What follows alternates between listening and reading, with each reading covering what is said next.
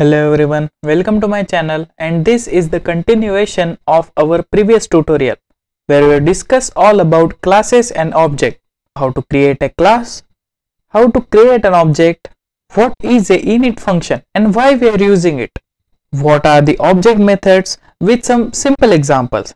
So in this lecture we are going to see how to modify or delete the object and how to use the pass statement with some simple examples. So in the previous lecture we have seen what is a init function, but you might be confused with the self, which is nothing but a self parameter, is a reference to the current instance of the class and it is used to access the variables that belongs to the class. So it does not have to be named self, you can call it whatever you want, but it has to be the first parameter of any function in the class. So I hope you got the better understanding why we are using the self parameter here. So our first topic is how to modify the object properties. So we can modify the properties as given in this example, where we have modified the age of an object P1 to the 40. So first we have to create the class, object, and we have to use the init function to assign the values to object properties. We have discussed that in the previous lectures. Let me show you with some simple examples. So in this example we have created the class named students and we have created one object named P1 where we have passed the values for the name and grade. So now let me modify the grade of P1 object to A.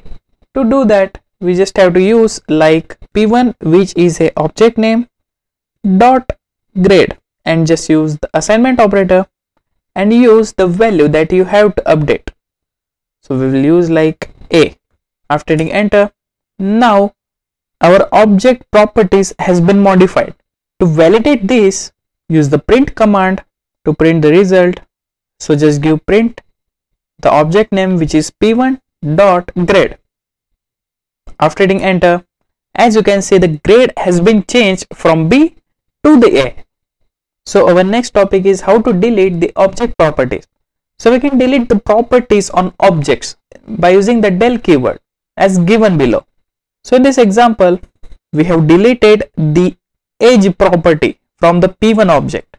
Let me show you with some example. So in this example we are going to delete the grade property from the object P1. So to do that we have to use the del keyword. So give like del, the object name, which is P1 dot the property that you need to delete. So the property will give like grade. After hitting enter, as you can see, we have deleted the grade property from P1 object. So when we try to print the property like print P1 dot grade, it will definitely throw an error by saying like students object has no attribute as grade. So this is how we can delete the object properties. Our next topic is how to delete the entire objects. So we can delete the object by using the del keyword, as we have seen in the previous example where we have deleted the object properties. So in this example we have deleted the object P1. Let me show you with some example. So in this example we have created one class students and we have created one object P1. So to delete an object we just have to use del keyword. To do that just use del and the object name P1. After hitting enter, the P1 object has been deleted. It is so simple. Let me validate this. So we will try to print the P1 object. So as we have deleted the grade property, we will use like name. After hitting enter, as you can see, it is showing error like name P1 is not defined, as we have deleted the entire object. And our last topic is the pass statement. So the class definition cannot be empty. If you have a class definition with no content, put the pass statement to avoid an error. Let's consider you have a class named person which has no content. Then we will use the pass statement to avoid getting an error. So let's consider you have a class named customer. Give the colon which has no content. So after hitting enter, as you can see, it is throwing an error like expected an indented block. But instead, if we use the pass statement, so for this we will create one class named customer. After giving an indentation, we will give like pass. After hitting enter, as you can see, it is not throwing an error.